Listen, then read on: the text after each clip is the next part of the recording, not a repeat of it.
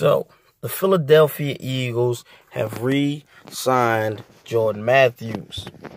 As predicted, now, will they go and make the right move for the team and acquire a speedy wide receiver, such as a J.J. Nelson, a Michael Crabtree, a Mike Wallace, someone of this nature, or even better, go get AB.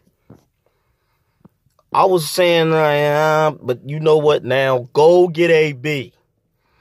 I don't care if you get this ball for 2 games, then cut him. Like, we're going to call a spade a spade.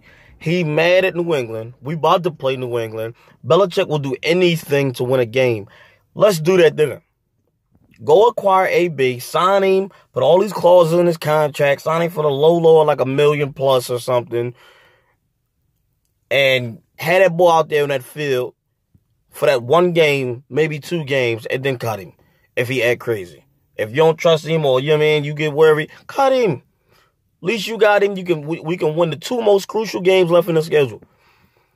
We play New England next, and then the Seahawks. Keep him for them 2 games.